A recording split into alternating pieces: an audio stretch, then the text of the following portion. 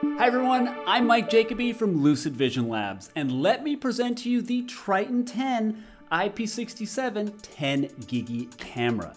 Just like our Triton Gigi and Triton2 2.5 Gigi cameras, the Triton10 is factory tough, with certification against physical shocks and vibration, EMC industrial immunity, robust M12 connectors for both the 10 gigabit Ethernet port and 17-pin GPIO, on-camera frame buffer, power over Ethernet, IP67 dust and water protection when you connect one of our IP67 lens tubes and cables, and support for RDMA data transfer. More on that feature later in the video. It's lightweight and compact, weighing just 243 grams and measuring 44 by 44 by 82 millimeters. It features a wide operating temperature range of -20 to 55 degrees Celsius ambient without the need for heat sinks or fans. Current available models feature Sony's Pregius S back illuminated CMOS sensors, which offer exceptional imaging performance with excellent dynamic range, high quantum efficiency, and low noise.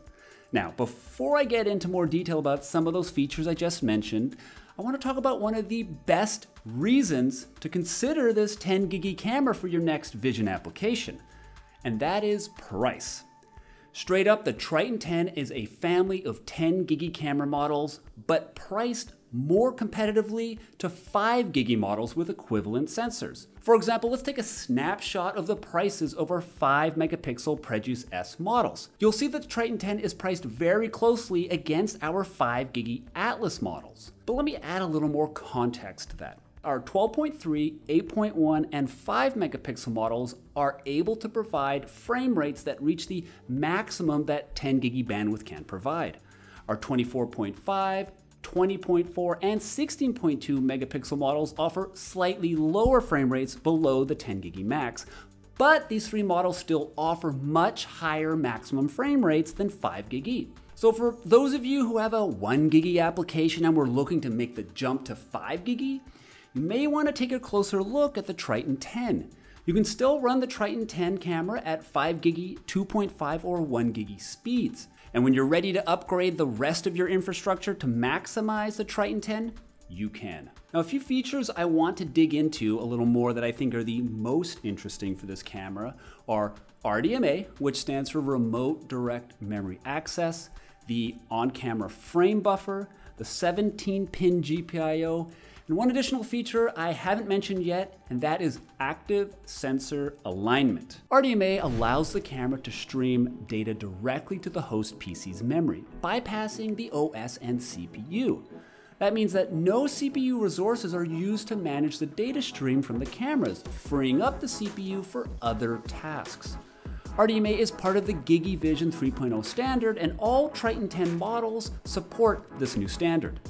You'll need an RDMA network interface card to enable this streaming protocol, and Lucid has cost-effective RDMA NICs to get you started. RDMA provides reliable, efficient, low-latency image transfers and is very beneficial, especially when you have multiple 10 Gigi cameras streaming simultaneously. Now, that being said, the Triton10 is still very efficient using the more traditional UDP protocol for data transfers. Some of you may not need RDMA, or you don't plan to upgrade your network cards just yet. The Triton10 gives you the option to use RDMA or UDP when the camera is set to 10 Gigi. For those who choose to use UDP for 10, 5, 2.5, or 1 Gigi speeds, our lightweight filter driver provides optimized and efficient UDP data transfers. Now, I've mentioned that RDMA provides reliable data transfers, and that's mainly because we're eliminating any CPU bottlenecks associated with the CPU having to manage the image stream.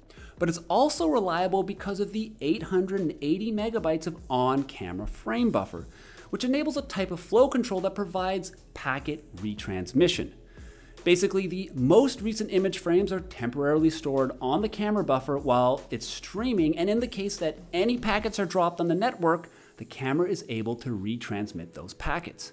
Packet retransmission is available for both RDMA and UDP data transfers. So, whichever data protocol you choose or whatever speed the camera is running at, packet retransmission gives you another additional layer of reliability, which is important especially for those running mission-critical applications with complex network topologies. Okay, let's move on and talk about the 17-pin GPIO. Unlike our other camera families, which have 8-pin GPIOs, this is the first camera family to use 17 pins.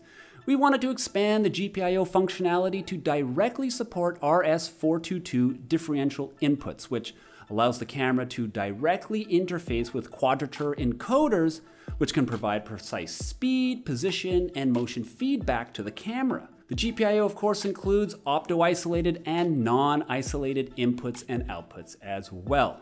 The last thing I want to talk about is the benefit of active sensor alignment. Active sensor alignment is a manufacturing process that mounts the sensor onto the PCB in a position that is optically aligned to the center of the lens barrel of the camera case. As the sensor begins its placement on the PCB, the mounting system begins to constantly measure and make tiny micro adjustments in real time until the sensor is aligned and mounted. One of the best ways to highlight the benefit of active sensor alignment is to explain the opposite of what might happen without it. So imagine buying a camera unit for development, and you want to spec out the precise placement of the camera within your vision application. You've done all the testing and finalized your measurements, and you've identified the exact placement based on that camera unit you have. But after receiving further camera units, you find the sensor alignment at some units is slightly off to the point you have to make tiny adjustments to its placement. You also find that some units have darker image corners or are blurry in certain sections of the image. Now you have to check and test every camera unit to make sure they're within spec, return the units that aren't, and wait again for replacement units and test again.